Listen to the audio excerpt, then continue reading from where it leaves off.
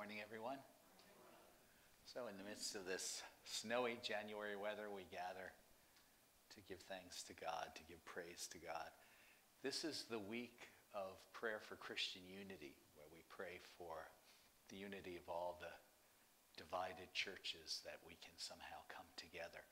So we'll pray the Mass for Christian unity today.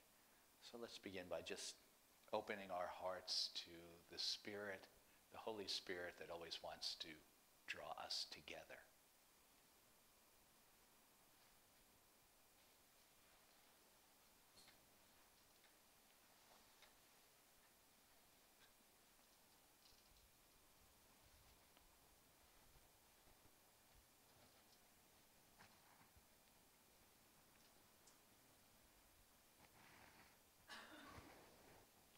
In the name of the Father, and of the Son, and of the Holy Spirit. Amen. The Lord be with you. And with your spirit. We call upon the Lord's mercy and forgiveness. Lord Jesus, you pour out on us your spirit of unity. Lord, have mercy. Lord, have mercy. Christ Jesus, you desire to draw us to yourself and to draw us to one another. Christ, have mercy. Christ, have mercy. Lord Jesus, you are the Prince of Peace. You are the source of all forgiveness. Lord, have mercy. Lord, have mercy. May Almighty God have mercy on us, forgive us our sins, and bring us to everlasting life. Amen. Let us pray.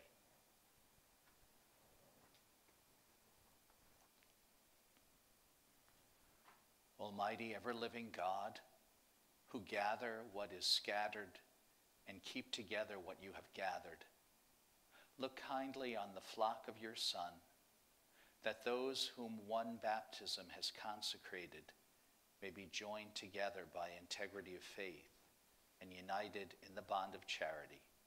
Through our Lord Jesus Christ, your Son, who lives and reigns with you in the unity of the Holy Spirit, one God forever and ever. Amen.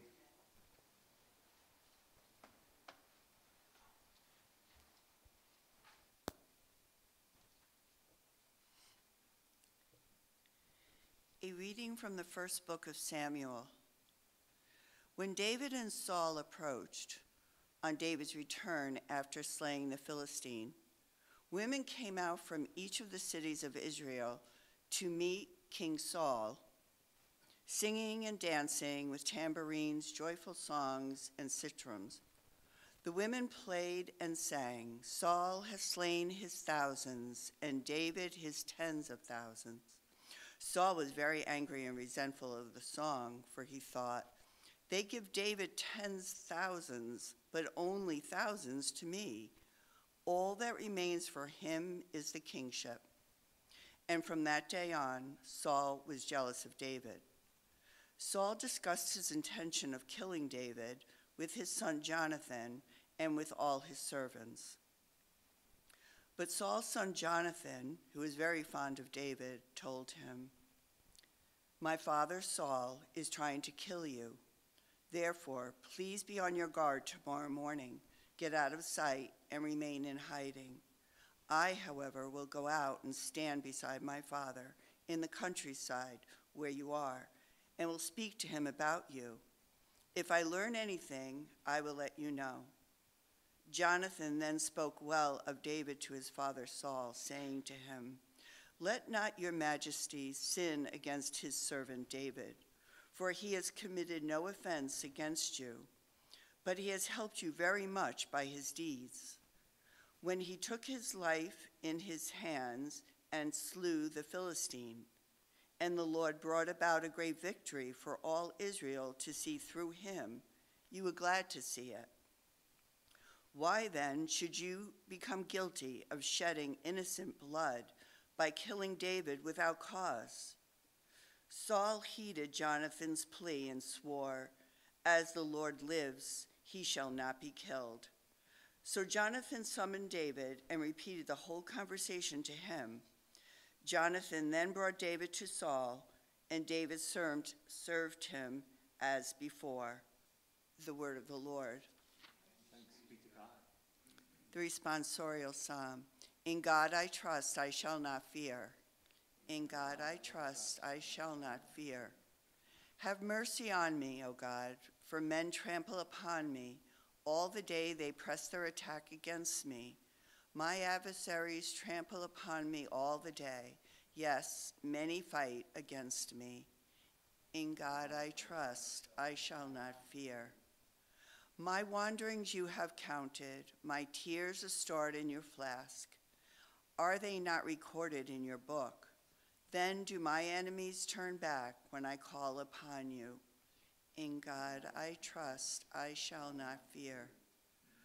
Now I know that God is with me. In God, in whose promise I glory. In God I trust without fear. What can flesh do against me? In God I trust, I shall not fear. I am bound, O God, by your vows to you, that thank offerings I will fulfill. For you have rescued me from death, my feet too from stumbling, that I may walk before God in the light of the living. In God I trust, I shall not fear.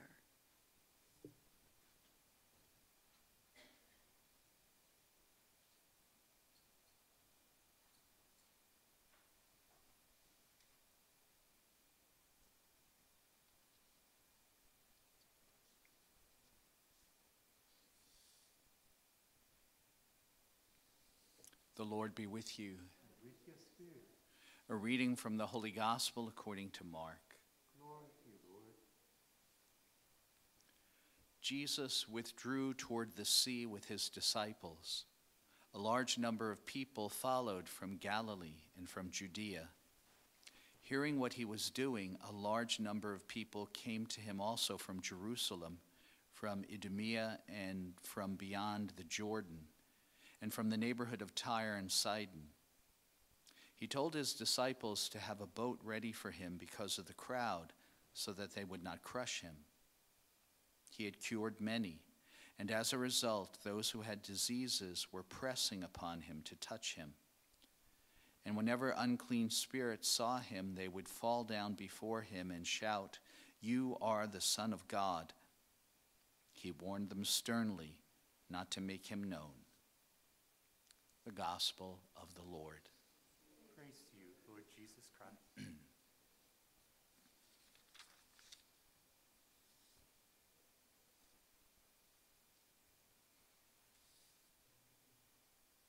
Way back in the 1960s, Pope John the 23rd was taking some people on a tour of the Vatican, and one of his friends asked him, "How many people work in the Vatican?" And Pope John the 23rd thought for a minute, and he said, "About half of them."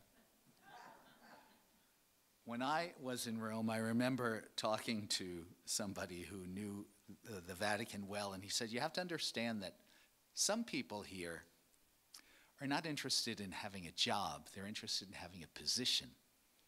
And as long as they have the position, whether they do the job or not, doesn't really matter." It's kind of an odd thing. But it's exactly what Saul is falling into as we read through the book of Samuel. He becomes more interested in keeping his job than in doing his job. He is tempted by jealousy, basically. He's annoyed because of this song that people are singing, and that David is getting a higher rating than Saul is. And so out of jealousy, he begins this animosity with David. Rather than thinking of the common good, rather than thinking that David has helped win a victory over their enemy, all he thinks about is this guy more popular than me? Jealousy begins to crowd out his real job, which is to bring people together, to lead the people, to shepherd the people of Israel. And even though his son Jonathan kind of convinces him not to kill David, this is the beginning of an animosity that's going to continue. He's more interested in keeping his job than doing his job. Unfortunately, we can look throughout the world and see leaders who fall into this this temptation. And unfortunately, even in our own country, there are people who are more interested in keeping their jobs than doing their jobs, caring for the common good. So perhaps we should look at ourselves too and see how sometimes jealousy can weed its way into our hearts. Somebody told me that when you compare yourself with somebody else, it's an act of violence. When you compare yourself with somebody else, even in little things, this person does this better than I do, this person looks better than I do, whatever it is, whenever those comparisons and jealousies begin to come into our hearts, we begin to forget to do our jobs as Christians, which is to be the presence of Jesus in the world today. So as we pray for Christian unity this week, let's ask God to unify us, unify our hearts, and to be more concerned with the common good than with whatever jealousies may crowd into our hearts, that we may be more like Jesus, who in the gospel we see is just pure compassion for people, and healing goes out from him because of this compassion. Jesus is concerned with doing his job, which is to fulfill the will of his Father, to do his job to bring about the kingdom of God.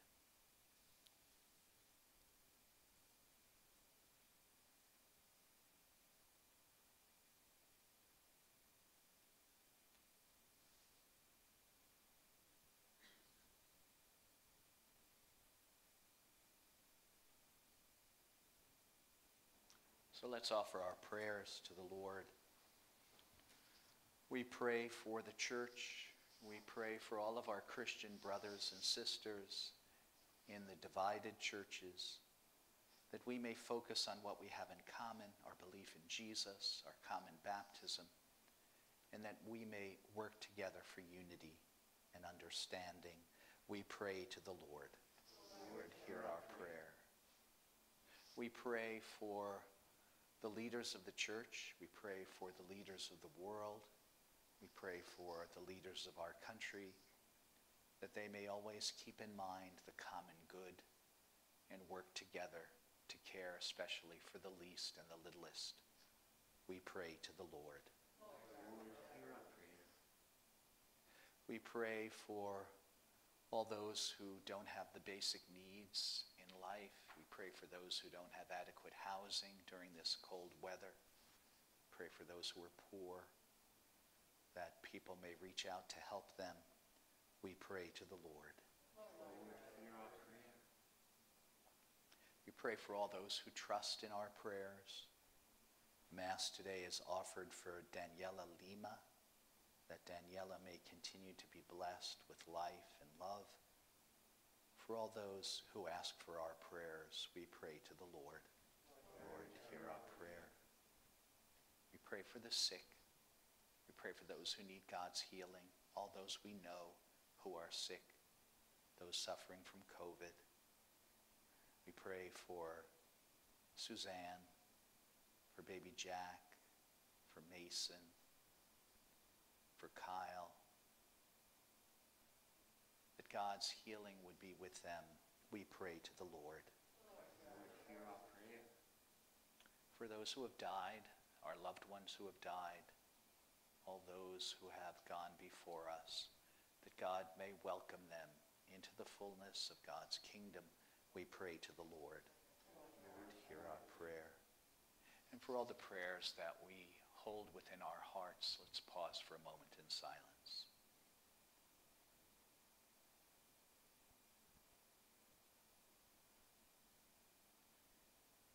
We pray to the Lord. Lord, hear our prayer. Loving God, you are the source of all unity, the source of all goodness. We ask you to look upon our needs. Receive our prayers through Christ our Lord. Amen.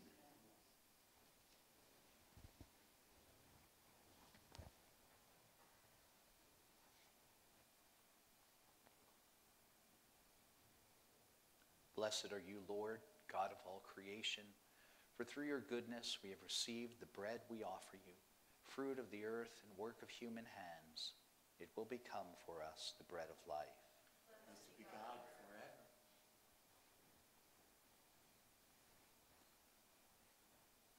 Blessed are you, Lord, God of all creation, for through your goodness we have received the wine we offer you. Fruit of the vine and work of human hands, it will become our spiritual drink. Blessed be God forever.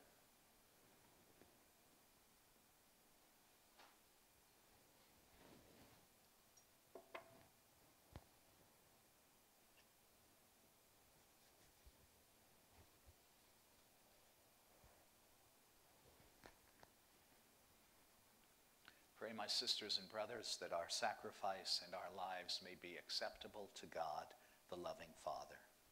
May the Lord accept this sacrifice at your hands for the praise and glory of his name, for our good and the good of all his holy church. O Lord, who gained for yourself a people by adoption through the one sacrifice offered once for all, bestow graciously upon us the gifts of unity and peace in your church through Christ our Lord. Amen. The Lord be with you. And with your spirit, Lift up your hearts. we lift them up to the Lord. Let us give thanks to the Lord our God. It is right and just. It is truly right and just, our duty and our salvation, always and everywhere to give you thanks, Lord, Holy Father, Almighty and eternal God, through Christ our Lord. For through him you brought us to the knowledge of your truth, so that by the bond of one faith and one baptism we might become his body.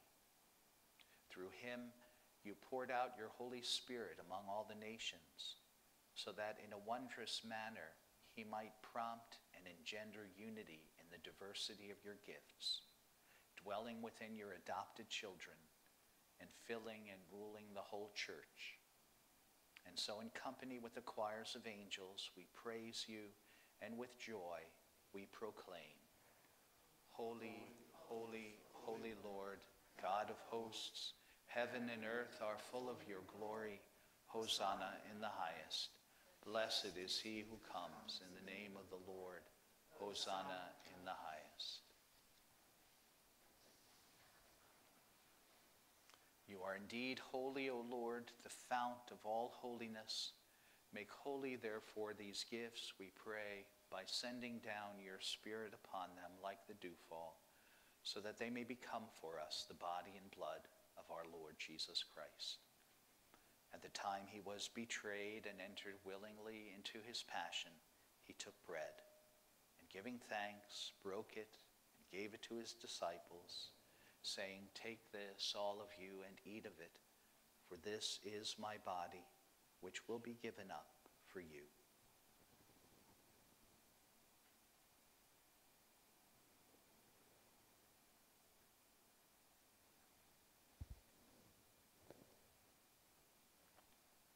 In a similar way, when supper was ended, he took the chalice, and once more giving thanks, he gave it to his disciples, saying, Take this, all of you, and drink from it. For this is the chalice of my blood, the blood of the new and eternal covenant, which will be poured out for you and for many, for the forgiveness of sins. Do this in memory of me.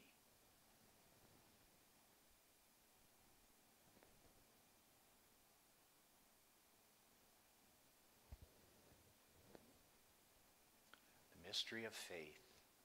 We proclaim your death, O Lord, and profess your resurrection until you come again. Therefore, as we celebrate the memorial of his death and resurrection, we offer you, Lord, the bread of life and the chalice of salvation, giving thanks that you have held us worthy to be in your presence and minister to you. Humbly we pray that partaking of the body and blood of Christ, we may be gathered into one by the Holy Spirit. Remember, Lord, your church spread throughout the world, and bring her to the fullness of charity, together with Francis, our Pope, and Leonard, our Bishop, and all who minister to your people. Remember also our brothers and sisters who have fallen asleep in the hope of the resurrection, and all who have died in your mercy, welcome them into the light of your face. Have mercy on us all, we pray, that with the Blessed Virgin Mary, Mother of God, with Blessed Joseph, her spouse, with the blessed apostles, and all the saints who have pleased you throughout the ages, we may merit to be co-heirs to eternal life, and may praise and glorify you through your Son, Jesus Christ. Through him and with him and in him, O God, Almighty Father, in the unity of the Holy Spirit, all glory and honor is yours forever and ever. Amen.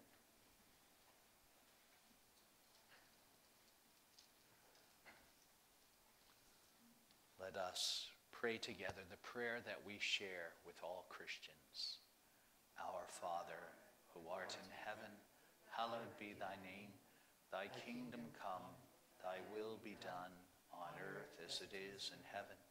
Give us this day our daily bread, and forgive us our trespasses, as we forgive those who trespass against us. And lead us not into temptation, but deliver us from evil. Deliver us, Lord, we pray, from every evil. Graciously grant peace in our days, that by the help of your mercy we may be always free from sin and safe from all distress, as we await the blessed hope and the coming of our Savior, Jesus Christ. For the kingdom, power, and glory are yours, now and forever. Lord Jesus Christ, who said to your apostles, "Peace I leave you, my peace I give you," look not on our sins, but on the faith of your church, and graciously grant her peace and unity in accordance with your will, you who live and reign forever and ever. Amen. May the peace of the Lord be with you always. And with your spirit. Let's share with one another a sign of Christ's peace.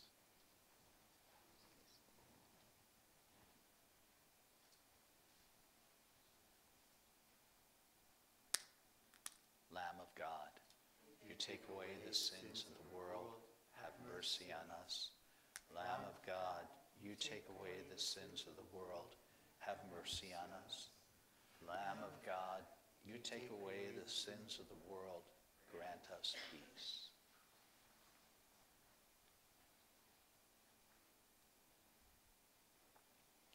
Behold the Lamb of God, behold him who takes away the sins of the world. Blessed are those called to the supper of the Lamb.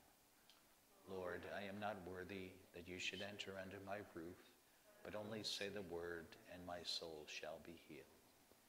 May the body and blood of Christ bring us all together to everlasting life.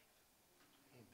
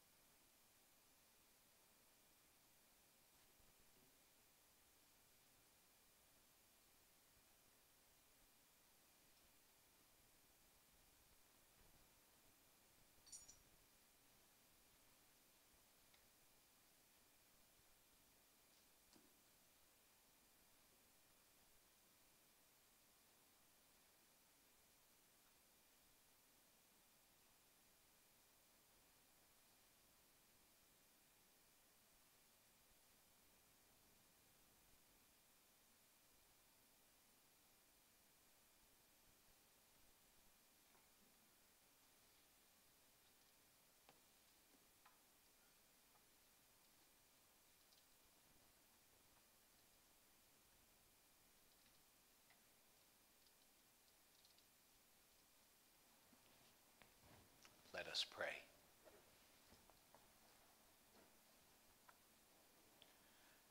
Pour out on us, O Lord, the spirit of your love, and in your kindness, make those who believe in you one in mind and heart by the power of the sacrifice through Christ our Lord. Amen. The Lord be with you. And with your spirit. May Almighty God bless you, Father and Son and Holy Spirit. Amen. Let us go in peace to love and to serve the Lord. Thanks be to God. Thank you. Take care. Keep warm.